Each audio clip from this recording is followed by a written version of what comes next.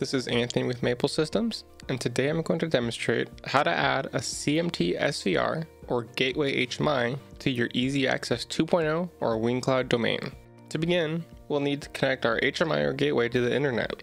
To do this, I'll connect an Ethernet cable from LAN port 1 on our device to our router. Now that our device is connected to an access point, let's ensure that the network configuration is valid. By default, LAN port 1 on an SVR or gateway device is configured to obtain an IP address via DHCP. However, when using a CTRL-01, LAN 2 is configured to obtain an IP address via DHCP, and LAN 1 is reserved for codesys. To view and modify the network configuration of our device, let's use our utility manager. To open the utility manager, we can either search for this application within our Start menu, or navigate to the EasyBuilder Pro installation directory and double-click the Utility Manager EX. Within our Utility Manager, we'll need to select the HMI model that we're using within our application by using the HMI drop-down list on the top left. When using a cMT-SVR, please select the cMT-RMI series. And if you're using a gateway device or CTRL-01, please select the cMT series-gateway. Once we've selected the appropriate HMI model, we'll navigate to the Analysis and Testing tab and click Reboot.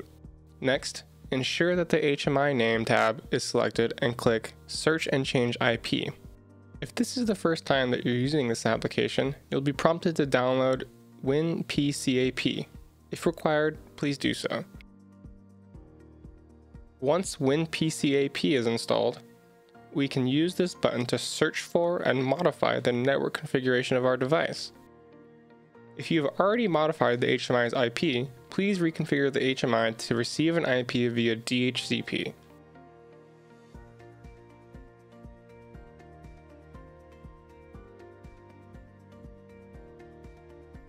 Now that we have confirmed that our HMI has an appropriate network configuration, I'll open my browser and enter the IP address of our device, which will allow us to access our cMT web server. If you're working with an SVR, G01, or G02 that was purchased after June 2021, then your device might run the latest web server, which we refer to as Easyweb 2.0. If your web server does not appear as shown, then please wait or skip forward, as I will perform this process on our original cMT web server later in this video. To log into our web server, I'll enter the default password, which is 111111, or 6 consecutive ones. However, if you have reconfigured this password, be sure to enter the appropriate credentials now. Once logged in, I'll expand the Features tab and click EasyAccess 2.0. If you do not see this tab shown on the left side, please select the orange arrow on the top left corner. If you're using a SVR 102 or 202, which is pre-licensed with EasyAccess 2.0, simply select the Start button to display a session ID and password. Although, if this is the first time that you're using EasyAccess on this device, you may receive an error that states that EasyAccess is not activated.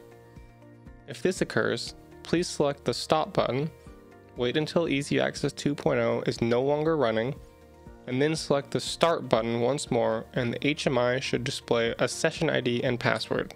If the SVR or gateway that you are using is not pre-licensed with EasyAccess 2.0, you'll need to use the hardware key and an EasyAccess 2.0 activation code. And just like our pre-licensed HMI, the hardware key can be found within the EasyAccess 2.0 tab.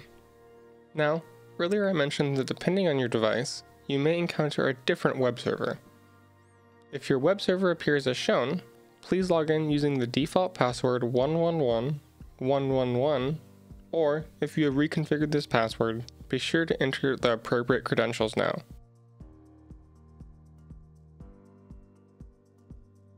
Once logged in, I'll select the EasyAccess 2.0 tab, where we can find the hardware key. Or if our HMI is pre-licensed with EasyAccess 2.0, we can use the Start button to display the session ID or password. However, if this is the first time that you are using EasyAccess on this device, you may receive an error that states that EasyAccess is not activated. If this occurs, please select the Stop button, wait until EasyAccess 2.0 is no longer running, and then select the Start button once more, and the HMI should display a session ID and password. Now that we have the information that we need to add this HMI to our domain, I'll open my browser and navigate to Weincloud.net. Weincloud is our new cloud service and is comprised of EasyAccess 2.0 and Weincloud Dashboard.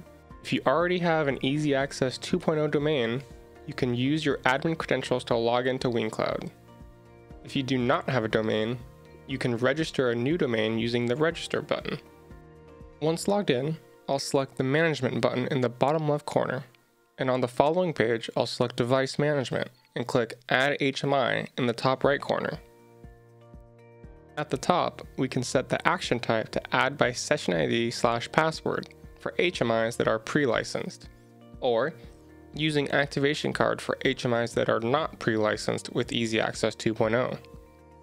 Once you've entered the appropriate information, you can add this HMI to your domain by clicking Submit in the bottom right corner. If you found this tutorial helpful and would like to see more, head on over to our channel to check out our latest technical tutorials. Feel free to check out our website as well for free demo projects, user manuals, and more. Thank you for watching.